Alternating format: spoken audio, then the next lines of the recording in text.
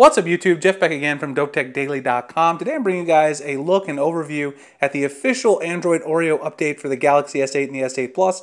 Now this is only for the Snapdragon US carrier variants 950 and 955U.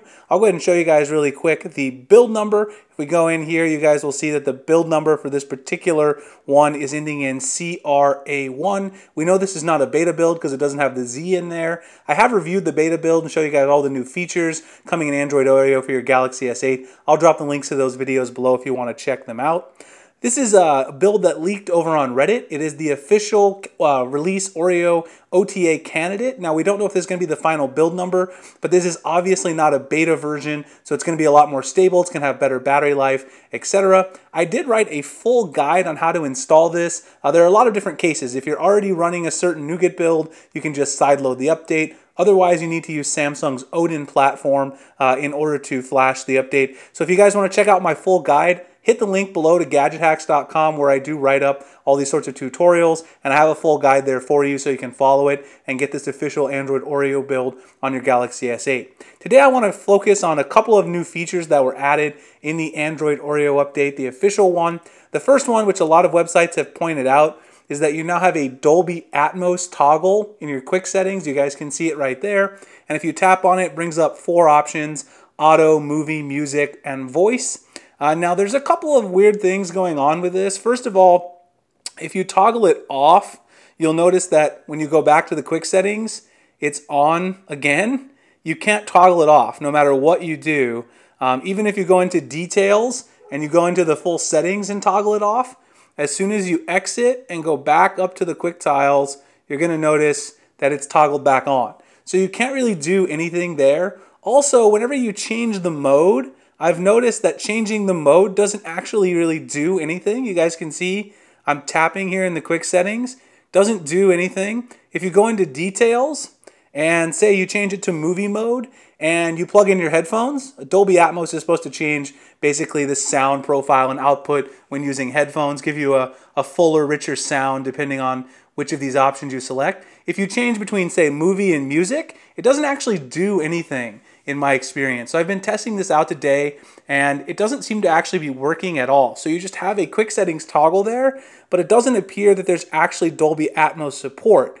Now, a couple of people over on XDA and also on Reddit have said that apparently, according to Samsung UK in the beta program, they've said that this is actually not supposed to be in the final S8 Oreo update, and that maybe this was a mistake in this testing build. So this might get removed in the final build, but for now it's there. This might be a preview of what we can expect to see on the Galaxy S9, the S9 Plus.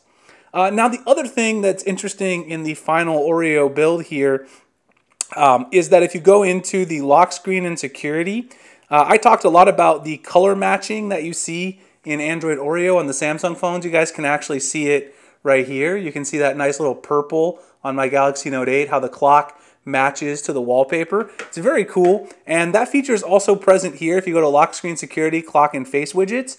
But the one thing that you'll notice is the difference between the Galaxy S8 Plus running the official Oreo update and then my Note 8 running the Android Oreo beta is that the adaptive color option is now missing in the official S8 Oreo update. Now, a lot of people thought that maybe they removed the adaptive color option, but if you actually look at the Galaxy S8 Plus lock screen, you'll notice I still do have adaptive color. You can see that slight purple and blue hue to the clock, which matches my wallpaper. So what happened to the adaptive color? Well, they just moved where it was. If you go into clock style and then you navigate to your lock screen, down here at the bottom, you'll see the little color option. Tap on that, and then right here, it automatically defaults to choosing the color matched, the adaptive color scheme to your wallpaper. Now, obviously, you can change it to any of these other colors that you want. There's actually a custom color picker, but the adaptive icon right there, which you guys will see, if you tap on that, it's going to change it to match your wallpaper. And it does a very nice job. I really like the feature, and they've now made that the default in Android Oreo official build for the Galaxy S8. There really aren't any other major changes. I have noticed it's a lot more smooth. This does not have official status on the Play Store, so a lot of people were asking about that. If you go into settings and you scroll down to the bottom, this is still uncertified because obviously this is probably not going to be the final build, even though it is an official non-beta build. This is obviously a testing build. They're probably getting ready to push out that final update coming soon, so it does still have uncertified status. I've noticed it's a lot more smooth. It has better battery life than I was getting even on Nougat. I've been very impressed so far. It seems like it's good for a daily driver. It just seems like maybe the Dolby Atmos thing was a mistake, which sucks because I know a lot of people were really psyched about this feature coming to the Galaxy S8, but we'll have to see what develops there.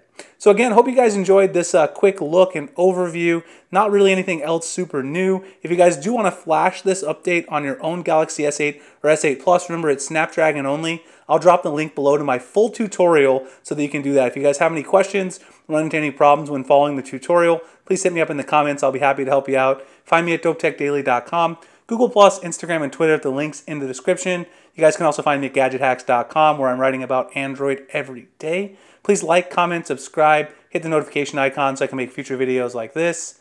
I really appreciate you guys checking out the video, and I'll see you in the next one. Thanks a lot for watching.